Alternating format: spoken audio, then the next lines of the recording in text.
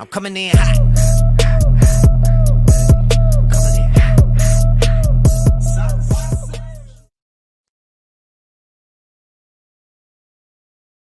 Trillanes' former lawyer and ally attorney Jude Sabio reveals ex-senator's link to Bikoy videos and tell-all newspaper column titled, "Abyss of No Return."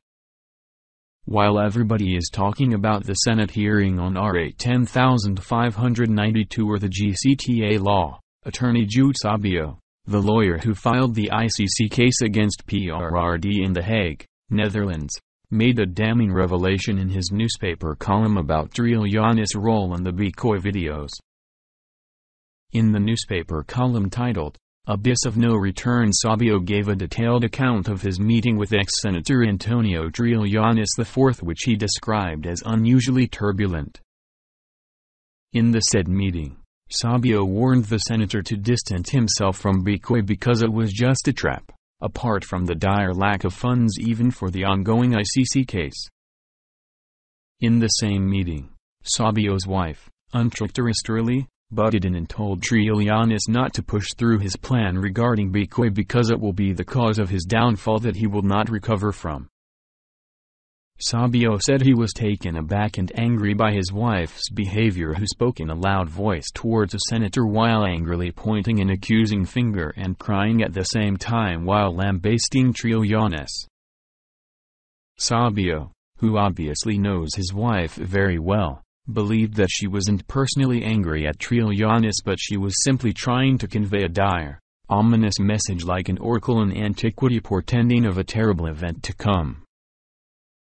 The Novotel meeting, according to Sabio, culminated with Trillanes offering him to lawyer for Bikoy, which was first conveyed via a Viber message from Trillanes' close-in security staff Jude Sabio.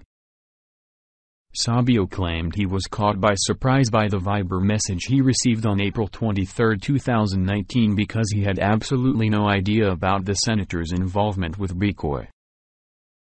Jude Sabio represented to me that Bikoy had handlers to whom I would be recommended to be his lawyer. Sabio said his task was to file a complaint in the office of the Ombudsman as soon as Bikoy went public. Based on Sabio's story, it appeared he was leaning on accepting the job offer from Trillanes. However, Sabio claimed fate intervened to spare him from the disaster that had befallen instead later on the FLAG and IBP lawyers.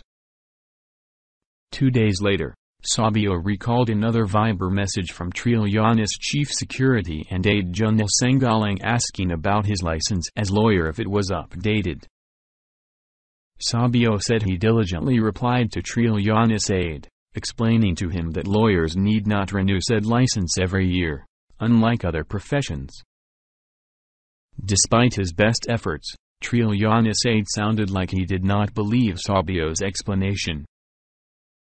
After some thought, Sabio recalled he was jolted by the absurdity. Him being recruited to be a lawyer and yet he was being asked if his license as a lawyer is updated. Feeling insulted, Sabio narrated that the text exchanges between him and Trillanes' aide turned ugly. He confessed, it caused him emotional distress. Judging by the tone of Sabio's voice, the ugly text exchanges between him and Trillanes' aide influenced his decision to turn down the offer from then-Senator Trillanes to act as Bikoy's lawyer. In case you want to read attorney Jude Sabio's full narration of the circumstances surrounding his decision to turn his back from ex-Senator Trillanes, you may follow the link in the description. As of this writing, ex-Senator Antonio Trillanes IV has not released a statement yet in relation to attorney Jude Sabio's allegation against him. Your comment?